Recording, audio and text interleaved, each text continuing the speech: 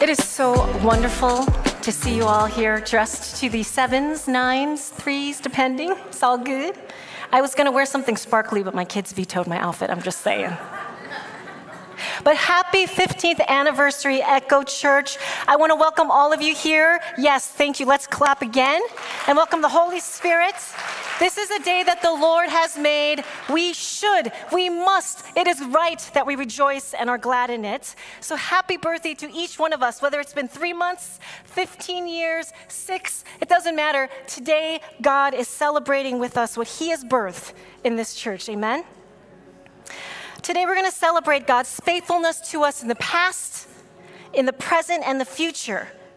We are going to remember, as they have helped our guests and our friends, remember what God has done over the past 14 years, and also anticipate what God will do in and through us for the next 5, 10, 15. Mary Kate Moore said 30. I say yes, 50 years, amen? But in that looking back and in that looking ahead, we also want to be so present, so open to the Spirit's activity right here and right now. And if we're honest, if you're really digging deep, you'll know that embracing God's present activity is easier said than done. It's hard to stomach the unfamiliar and adapt to change, and we're not alone in this. The passage that we're going to read today, we're going to see that God's people have often struggled to accept the new ways that God chooses to show up and do His redemptive work among His people in the world. So before we go there, will you please pray with me?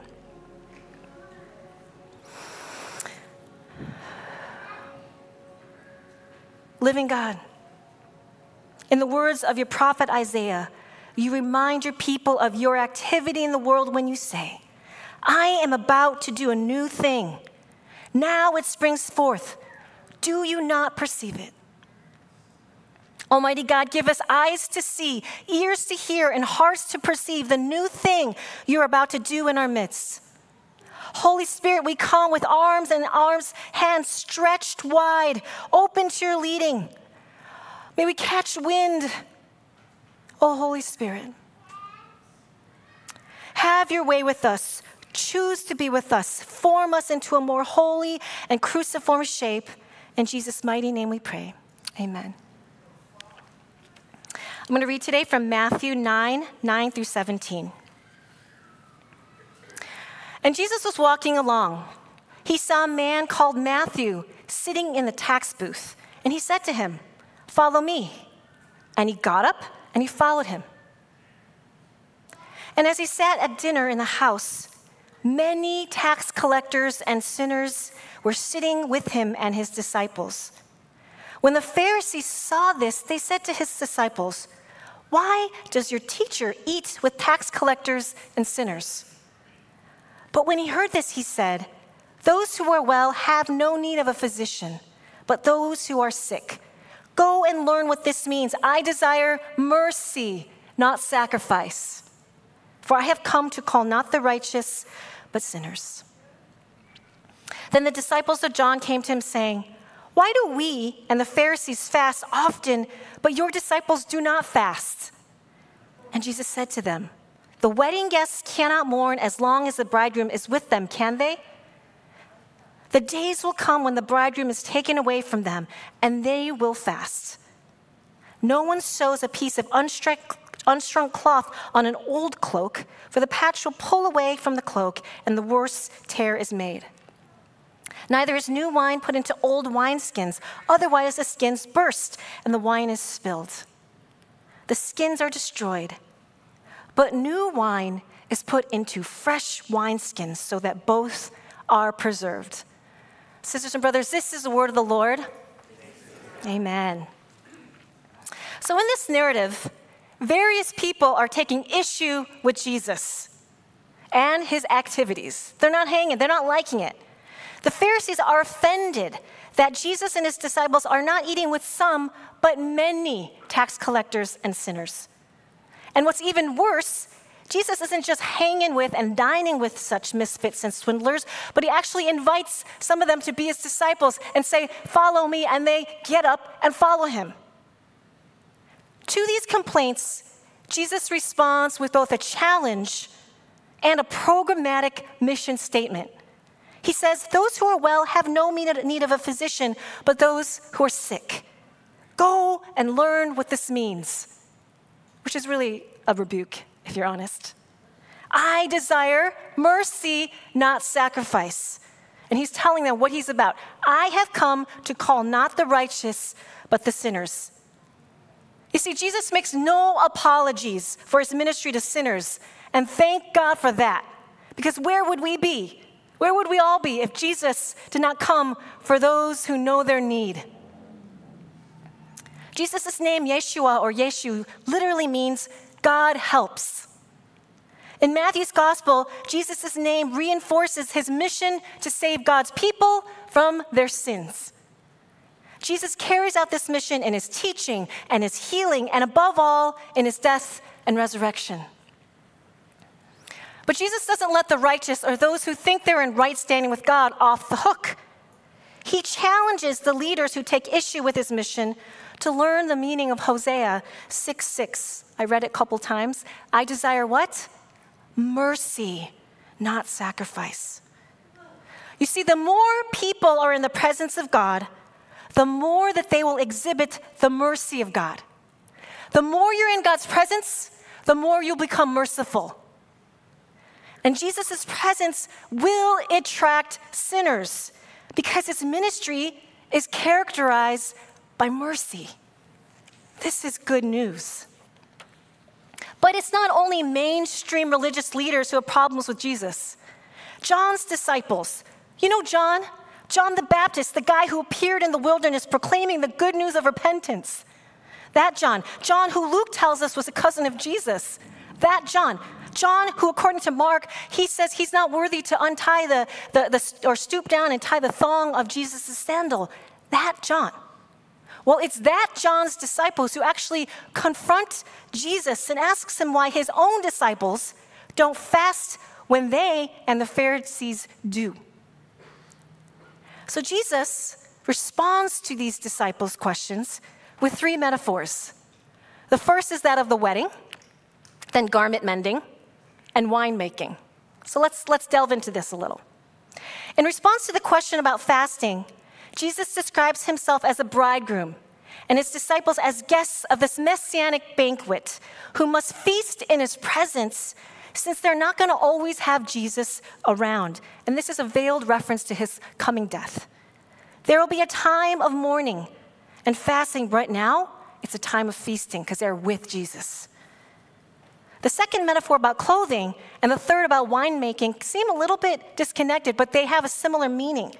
Both are making the point, or the same point. But first, I don't know about you. Do you sew? Any of you mend?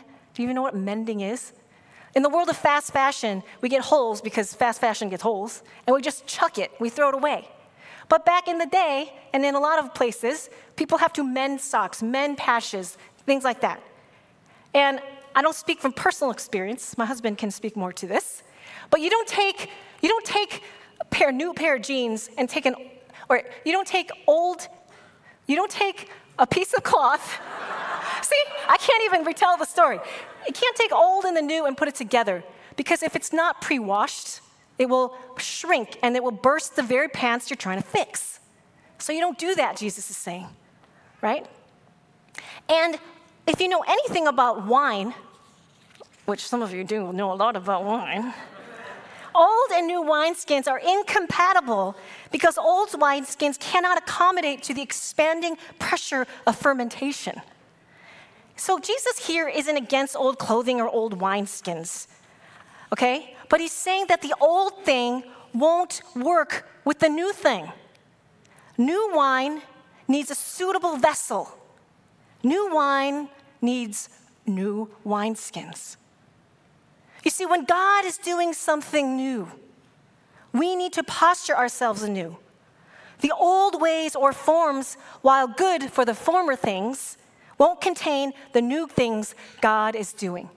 And no, that's not a chicken, okay? That's an old wineskin. Nothing's wrong with the old wineskin, but you can't put new wine in it. It's an inappropriate vessel for the new wine. So we need to find and be appropriate vessels. because new wineskins are for new wine. All wineskins become old, you know that? This is not a knock on the older former vessels that took us to where we are today. Where would we be today were it not for the old wineskins?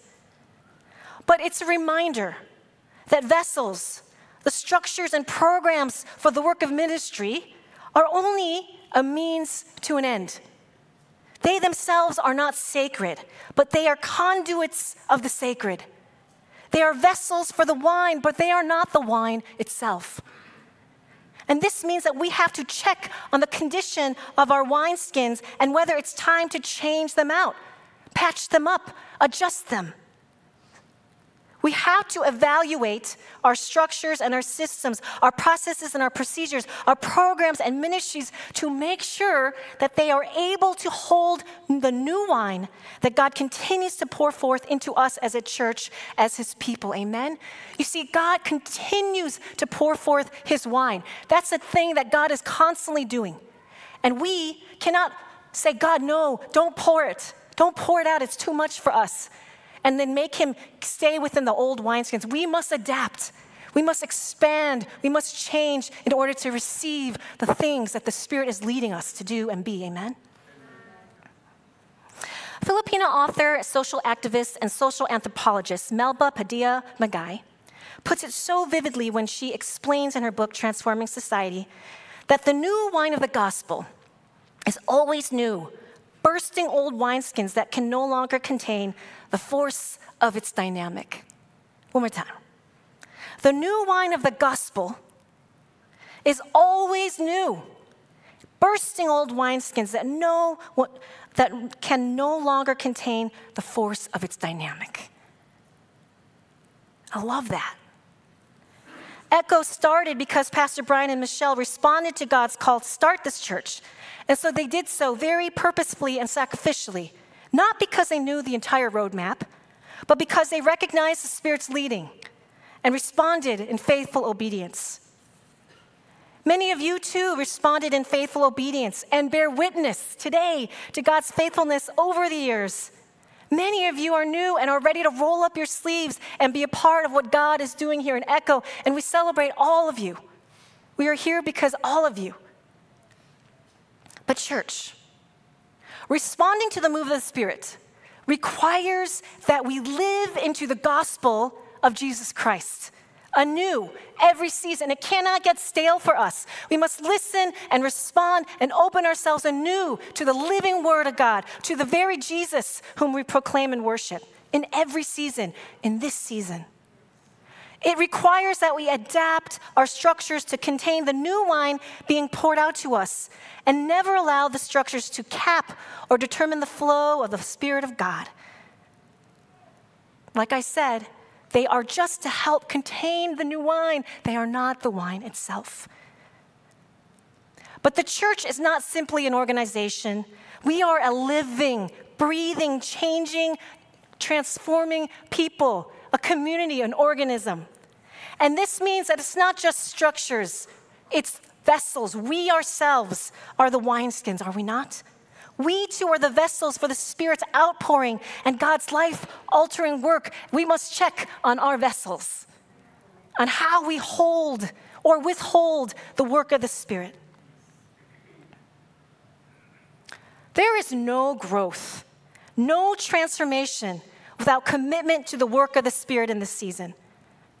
When we become attentive to God's activity and guidance by being steeped in God's word and active in prayer, right? When we do that, we become attentive to his activity. And you guys, we are smack dab in the middle of a radical, awkward, painful, beautiful, and vital transformation. We're 15 after all. Look at our teenagers back there. They're changing every day, every week. Painful, beautiful, awkward, okay? This is not the time to watch from the sidelines to see what comes of Echo. This is the time to respond with renewed commitment to God for what God is doing here in your own life, here at this church, and in and through us, so that we can better love our neighbor as we love ourselves. There's discomfort at 15, is there not? And there's discomfort in this particular season for this particular community. Many of you feel it from the grief of the loss of familiarity, of something of value. Maybe you fear things are going to change in ways that you're not up for it. Maybe you've been gone for 6 months and you're back and you're like, I don't know these people and they don't know me anymore. Well, first, it helps to come more often, just saying. But also, it's because we're a live, thriving, changing organism. We're growing, and that's a good thing. We shouldn't be the same as 14 years ago. We must grow, mature, and change. So if you're feeling discomfort, embrace it, people. That's okay. It's called learning, growing pains. I recently read in the book Boundaries for Your Soul, a book by Allison Cook and Kimberly Miller, that internal conflict is growth trying to happen. I love this. Internal conflict doesn't immediately lead to growth. A lot of you feel internal conflict, and what do?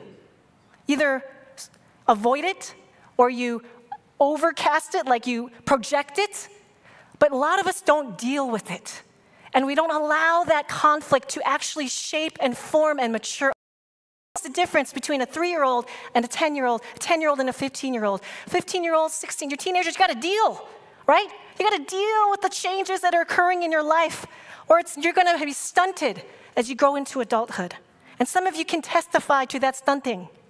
Maybe you should testify to the teens, scare them into transformation. Sorry. So when conflicts or unresolved hard emotions get too close for comfort, what do? We tend to victimize or martyr ourselves, or we blame others. That's one way. Evaluate yourself as I speak, please. Or when conflicting, unresolved, and hard feelings get too far, then we tend to avoid or deny them or repress them. I encourage you in this season, on this very day, to embrace, to name that tension that you feel. Own it, pray into it, discern it in community and in light of Scripture, but don't run from it, people. Okay? It's time to embrace the growth about to happen, that God is growing us. He is forming us. Embrace it, deal with it. Don't let it go away from you. This is a sign of growth about to happen. Part of our renewal and maturity as a teenage church is going to involve dealing with conflicting feelings and emotions within ourselves and others as well. We love and fight through them. We love and we fight through them. All right? Again, I'm not trying to overdo the teenage thing, but we're teenagers, and teenagers fight. I think it's part of their DNA. But they love. And we can't just let them just fight. We have to kind of fight back sometimes, right? We have to deal and work it out and make it, and we have to get through the other side of the conflict. That's called growing. That's called maturing. So don't run from it, because wherever you go, you got to deal with that place too. Don't think it's our fault if you're not going to deal with the conflict within and the tension. In other words, conflict can be a sign of growth and health. It is an opportunity for us to respond with conviction and not react in confusion. It's an opportunity to not disconnect just because we're conflict averse, but to lean in harder in love and truth. So we got to deal. There's no way around the inner and interpersonal conflict as we grow in 15 years, at age 15. And so we can grow in tools and methods and adapt our structures and processes, but we must be steeped in word and prayer. Amen?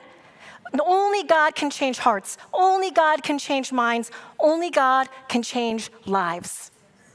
So at minimum, Echo, since we have a full house, I want to preach to the full house, okay?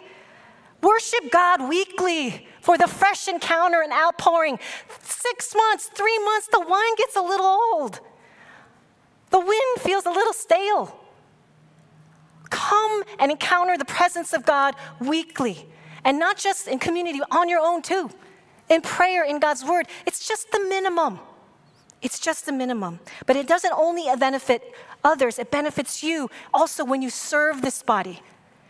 We need you to serve. Honestly, last week at members meeting, it was like so full, I missed a lot of you people.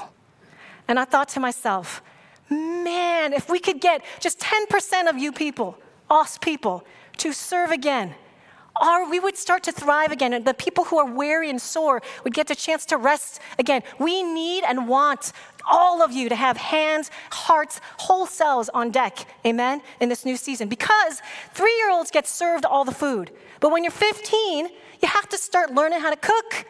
You have to start helping clean. You have to change out the toilet paper. That's the ultimate test for me. The ownership is change the toilet paper. Okay, I've said this before. All right, and this is an opportunity for us all to serve one another and grow. Church, we need to embrace the pain and the possibilities of transformation. There's both pain and possibilities when God is doing a new thing. There's no interpersonal and communal transformation that doesn't involve pain. I wish there were, because I would go that route. But I've never found a train that takes you there without some pain. I don't love pain, but I've experienced a lot of it. Haven't you? As a teenage church, these growing pains are significant and necessary. And if they're bypassed, we will not grow and carry and be the vessels that God wants us to be. But this is not only because of the changes heart in general, or because of inner conflict. That's not the only reason why transformation is hard and painful. It's because Spirit-led transformation will lead us to the cross of Christ. Spirit-led transformation leads us to the cross of Christ. And it is there where we experience the reality of our brokenness. And it is also there when we are sober about who we are and who we are not, that we experience the resurrection power that runs through our veins and pulses through this body. You should say amen to that, in my opinion. All right.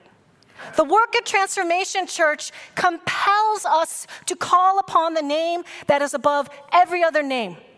Amen? This name is a power that is above every other power. Every power in the end will bow down to Jesus, whether reluctantly or not. And we have access to this name. We invoke this name when we seek change that is Spirit-led. We invoke the name of Jesus. And this Jesus was obedient unto death, and God exalted him.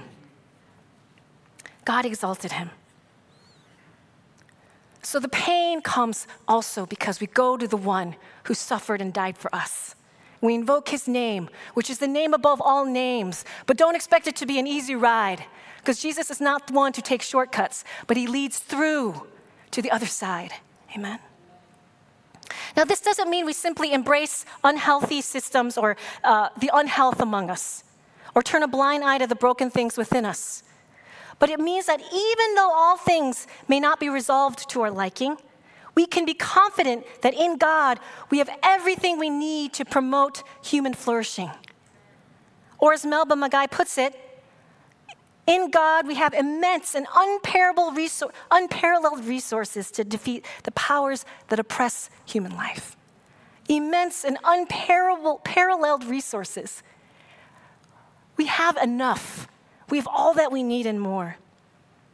So, beloved Echo, when we call upon the name that is above every name and have faith that all other powers will bow down to Jesus, we are agreeing with a heavenly reality that will soon manifest in our earthly reality.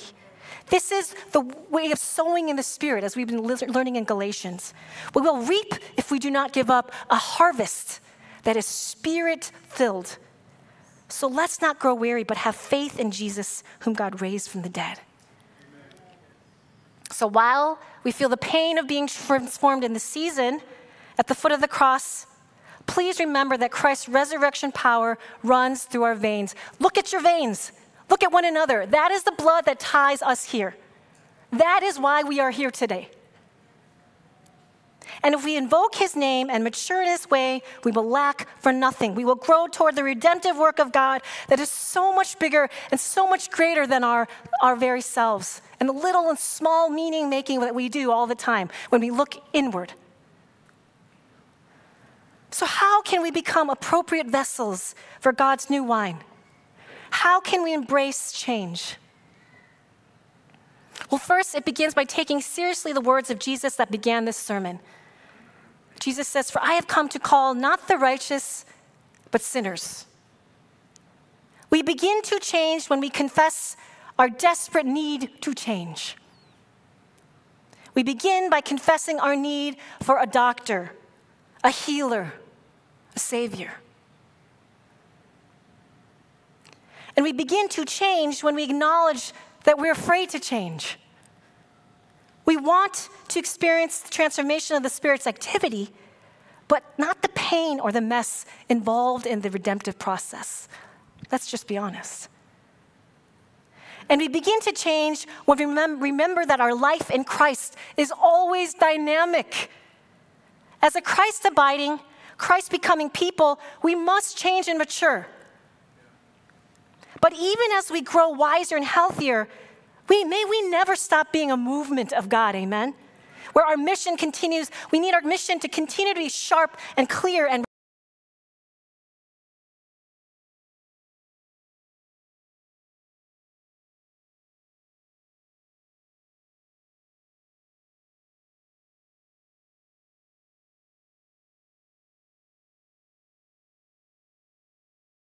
a lot of stories. I don't know why, I'm just not a storyteller, so I thought of one today.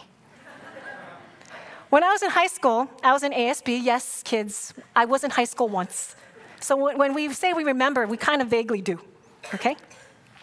And I was in student leadership, and we had to do this, it's pretty dumb, but we had to do this park activity where all the kids come and you lead a session of something to do with leadership. So some people were doing cheers, some people were doing, cupcake making, and I decided, I have a great one. I printed out handouts. Okay? Thank you, Nixon, I know, okay? Kind of dorky, cool dorky, all right? And in it, I had the S word, because I'm trying to attract people. And it was called stewardship. The S word, sorry, no one knew what I was talking about. They were so out of trouble. They're like, what is stewardship? And we're in high school. And no one cares, okay? And no one came to my session. I had printouts. The stewardship session, we're going to talk about stewarding the resources we have at this school for good. No? All right, I was a little bit either behind or ahead of my time. I'm not sure. But there is a point to this, and it's for this day. It's like a delayed gratification here. Stewardship, the S word, is about taking responsibility and ownership for the gifts that God has given us. Stewardship it comes from the word for economy or home economics. We are stewards, not owners of the life that God has entrusted to us. This is a profound theological truth. We do this. We are stewards of God's life entrusted to us, to the gifts of God's mercy to us. When we offer God our time, our gifts, and our treasures, and make God the center of our lives, cultivating, that takes tending and care, cultivating God's gifts to us, not once in a while, but as a way of life. Isn't that a beautiful thing, the S word? Stewardship. Try it. You'll gain a very small following. When we share God's gifts to us out of gratitude, knowing that the wine God pours out to us, it's meant to be shared and multiplied, then we realize that this ripening and this maturing of the wine in us isn't just to be stored in vats. It's to be stewarded. It's to be shared for many to enjoy the joy of the Lord and the abundance of his presence and mercy in this world. So in order to be those vessels, we not only have to embrace the conflict and embrace the pain and the possibilities of transformation, but we must fight the resistance. Fight the resistance. Anyone? Thank you. In Matthew 13, 24 through 30, Jesus gives the parable of the wheat and the weeds. And in this story, as the wheat shoots up and bears grain, so also weeds appear.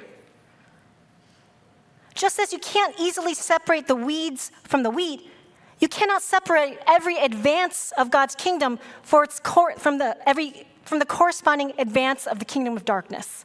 You can't just pull them all out. They grow together. This contradiction, at least until the time of judgment. The weeds are like the seeds of opposition and contradiction, and the wheat is the fruit of life-giving, life-maturing, spirit-led change. You following me? All right. Now, before you point the finger and go, yeah, she's the wheat, I'm the weed. No. I'm the wheat, you're the weed. right? Everyone thinks they're the wheat in this analogy. Before you do that, look deep and hard in yourself. You see, the weed and the wheats grow within us at the same time, simultaneously. Just as the Lord is doing a new thing in our midst and pouring new wine into us, we will, ironically at times, both embrace and resist the work of God. What a weird thing about humanity, but it's true. We're going to both resist and embrace the work of the Spirit, just like the Pharisees and John's disciples. In this season, church, we're going to struggle to embrace the change that we have prayed for, change that we have asked from our leadership, change that we know is for our benefit, because we are self-protective, self-defensive, self-serving people by nature. We're sinful, y'all. And this means as we enter this 15th year of our life together, we need to pay attention to and resist the forces of resistance within our very hearts. At times, we will resist accountability to our own detriment. You know what I'm talking about. You can dish it, but you can't serve it. Or is it, you know what I mean? I can never get that one right. Or we will resist the demands of new systems that promote our health and our maturity because it's just different and we don't like it. Or we'll resist new leaders, mind you, that you have asked for. And we'll resist stepping up to the plate ourselves as leaders by giving our sacrifices and service and time. You see, we will resist if we're not careful, if we're not vigilant, to be offering ourselves as part of the solution, not just pointing the finger in the comfort of a high place, but getting our knees and hands and feet dirty in the nitty-gritty of life together, of cultivating the work of God in our midst, of receiving the new wine that God is pouring out to us today. So we must fight the resistance to the creative, pruning, maturing, and transforming work of God in our church and say, Spirit, have your way. It begins with me and everyone else around us. As we were praying before service, someone had given an image of the vessel. A lot of you might be thinking, like, make me a vessel, and we have a bunch of little vessels, and I think there's truth to that, very much so. But what if we expanded the vision and we open ourselves together as a congregation, as a community, to be a larger vessel and to shape and form ourselves according to the work and way of God in our midst, so that we can be a greater blessing as we grow up in maturity and holiness as a people of God. May we be the kind of church where the new wine of the gospel has permission to burst old wineskins, and when the Spirit can move however the Spirit leads. Amen? May we move forward grateful for all that God has done for us in the past. This is how we honor God, who is the same yesterday, today, and tomorrow, but who changes us anew to become more like his Son, Jesus, to be a community formed in a more holy, human, and Christ-like shape, to belong and become the people God is leading us to be. Let's pray.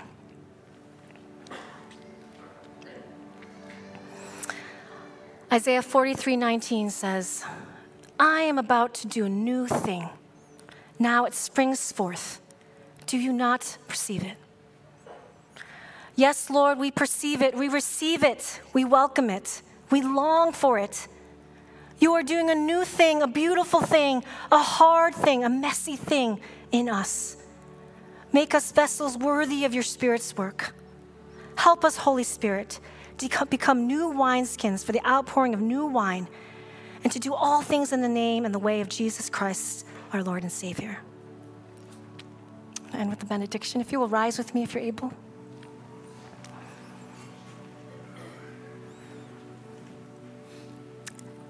And open wide. Catch wind. The Spirit is working and moving anew in us. May we respond with anticipation, humility, openness, and wonder. I bless you in the name of the Father, the Son, and the Holy Spirit. Open your eyes and look. Life is bursting all around us. God is giving us new grace and new mercies for this season. So let's not get tired doing good. For in the right season, we'll reap a beautiful harvest if we don't give up, if we don't quit. So in the meantime, church, each of us, let's do everything within our power to serve to the benefit of all, beginning with the house of God. And may Christ be so elevated, so magnified, so glorified in our church. Amen? Amen. Thank you, everyone. God bless you. Let's give God a hand.